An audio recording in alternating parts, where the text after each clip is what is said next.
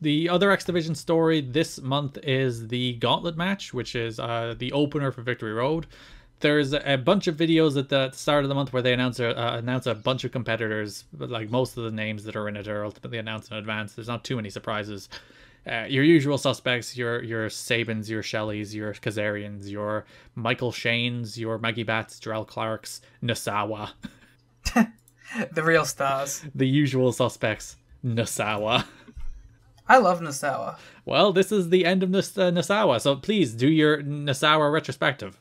I think Nasawa's been pretty good this run. I think he's had moments where like he was actually starting to get over with the crowds. I think it ended a little bit when they did the Florida... But like he was getting reactions. You keep saying this. Even when he came out on the watch long, you're like, oh, big pop for Nasawa. And I'm like, I never said big pop, I said a pop. I don't know.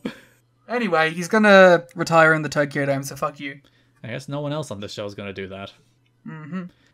So on the October 22nd Impact, we begin building to this in earnest with a Sanjay Dutt and Chris Sabin against Shazarian 10-minute time limit draw. Good match.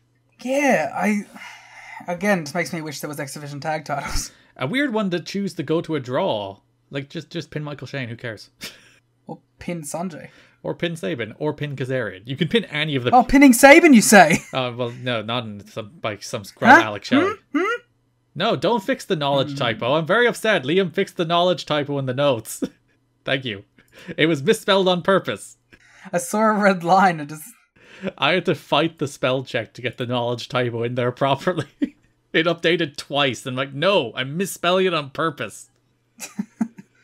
So if you go to patreon.com/kiddingme or tnachat.com, you can see with the show notes, knowledge is misspelled. And that's on purpose. It's basically Garrett's TNA book. Yeah, it's basically... You're watching it being written chapter at a time. It is 15 pages for this month. You also get an ad-free episode with the show notes. So there you go. If you're like, wow, I don't want to listen to these ads. You don't have to. For only $1, you can subscribe. Patreon.com/kiddingme. This is Dutt returning from a dislocated elbow. He's been out for about a month. Yes, ever since he was chucked in a garbage can. So Sabin hits the cradle shock, but time runs out. Larry Z makes the call, and he awards the match to Sabin and Dutt. Which makes sense, because he was about to win. It would be funny if he was about to win with his finish, and Larry's like, I pick Shazarian. He's like, Shazarian dominated about 70% of the match, though, so... October 29th, we had a mini gauntlet match where the winner would enter the X-Division Gauntlet at Victory Road at number 20. It featured Chris Sabin, Alex Shelley, Frankie Kazarian, Sanjay Dutt, Michael Shane, and Shark Boy. I wish Shark Boy won. Don't you just. This is a real quick match. Entrance every 45 seconds. Dutt eliminated Frankie with a Rana. Michael Shane superkicked Dutt out. Sabin clotheslined Shane out. Shelley dumped Shark Boy out, which left the Motor City Machine Guns to face off. Sabin and Shelley. Sabin won with a cradle shock. Boo! And the crowd started booing and throwing garbage in the ring. Proving he is the superior Motor City Machine Gun once and for all. Just you wait till we get to that random X-Division title match in like 6 years. And their 2022 match. Which Sabin wins. Damn it. No, Shelley wins. Fuck, Shelley did win it. Yes, it counts. I take it back. Oh, god damn it. Mike Tenay said a cursed line during this match. Yes. He said that this match is, in essence, a reverse battle royal. Oh. Chills went through our spine. Which one? What are you talking about? It's a regular battle royal. People are thrown over the ropes. He just wants to get the term out there for when they do it. But Vince Russo, in that moment, sitting backstage with a headset on. He's like, holy shit. He like pulled out a notepad and wrote down. Actually, no, he ran to the nearest tattoo parlor and got the words reverse battle royal tattooed on his chest backwards so he could read it in a mirror. Like, this is fucking Memento. And he's like, someday. Listen, I can't wait to watch that and defend it. It's stupid, but it's kind of the good kind of stupid. Yeah. Sabin pinned Shelley with the cradle shock, so he will enter the gauntlet, number 20. And he's pissed about it. Yeah, he does a promo on the next show. So the next show has a 4-way match where the loser, the person pinned, will enter the gauntlet number 1. And then you can think, geez, it's really unfair to the people that are in this match. They have nothing, they have no reward. But to be fair, they did think about that. The people were drawn at random. Yeah. So yeah, Sabin does a promo backstage where he's like, I have to share the ring with 19 other guys at this pay-per-view. This should be the Chris Sabin show, which I do agree with the sentiment. Yeah. I don't know about that. Kazarian walk in, there's like, it's a conspiracy, all the names in that pod say Kazarian.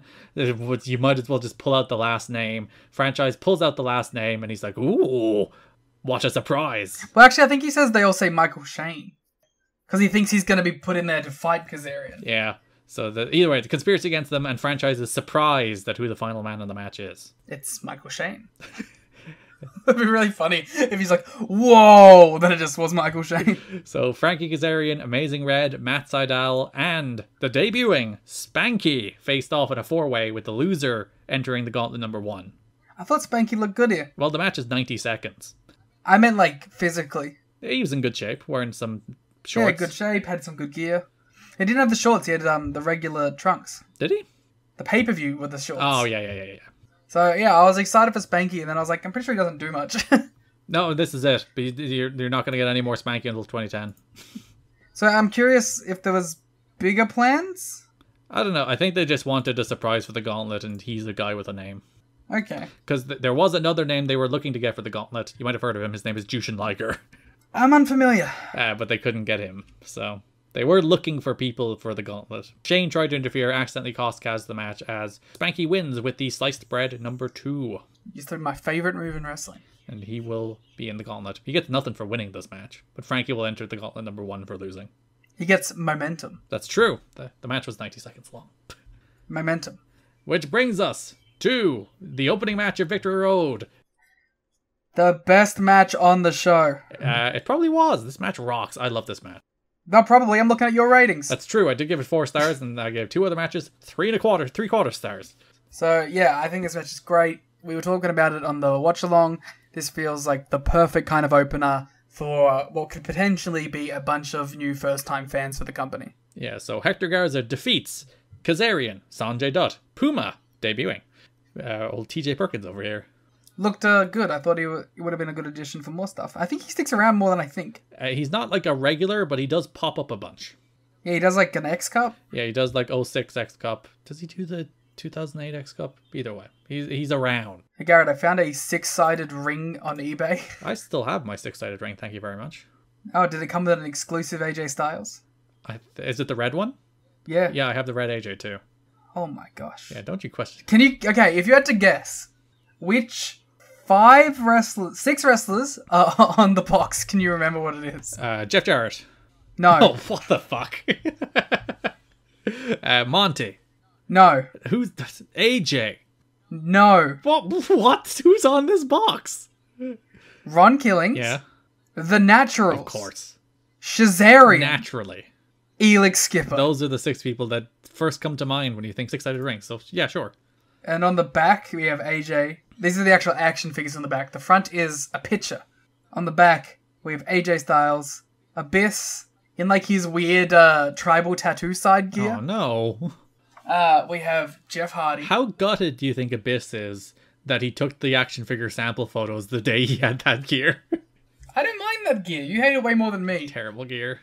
Raven, Jeff Jarrett with NWA title. Naturally. And Shark Boy. Give me a shell, yeah. So if you want that, it's only $299 Australian. Shark Boy's a very smart person to put in like the first figure run. He's a very distinctive action figure. And great for he's getting royalties for days on this year. Those Marvel figures ruled too. I don't think I have any of them. I have the later ones. So this Gauntlet, Hector Garza defeated Kazarian, Sanjay, Puma, LA Park, Jarrell Clark, Miyamoto, Michael Shane, Nasawa, Mikey Batts, Alex Shelley, Matt Sydal, Sonny Siaki, Jason Cross, Shark Boy, Psychosis, D-Ray 3000, Amazing Red Spanky, and Chris Sabin in a 20-man X-Division Gauntlet match. It came down to Kazarian and Garza as the final 2, with Kaz going coast to coast because he entered first, but Garza rolled him up for the win. Yeah, after doing all these crazy fucking moves, he gets a roll-up win. But it's really good to see Hector Garza again. Dude is awesome. Love him whenever he shows up. Yeah, so Garza's getting a push. He looks like a star, and they know it. Yeah, whenever he shows up, he always impresses very quickly. So this match was the first time I've seen Sonny Siaki. Like when I was watching TNA for the first time, I was popping in my DVDs, and I had not seen Sonny Siaki before when I saw this match. And there's a 60-second stretch when he comes out where he's throwing dudes around with Northern Light suplexes, with throwing Samoan drops, with pop-up power slams. Like, he seems like the biggest badass ever. So the first time I saw him, I was like, this dude just can't miss. He's going to be the biggest star in the world. Look at him throwing these dudes around. It's insane. But then you watch a regular Sonny Siaki match and you're like, oh. Wait a minute. He's actually quite boring. Yeah, well, that's like, the dude should have, like, just been a power junior. That's very clear from what we're seeing. All of his best stuff is when he's in the X Division and he's just throwing dudes around. Which they just never did. They just constantly put him in the ring with, like, David Young. What are you doing? Shelley did the injured shtick on the floor, which was all just to eliminate Matt Sydal. I appreciate the commitment to that bit. I think his plan was to do it for more, but Sydal just ruined it. That's not a very good plan then. Goldilocks would have planned that much better.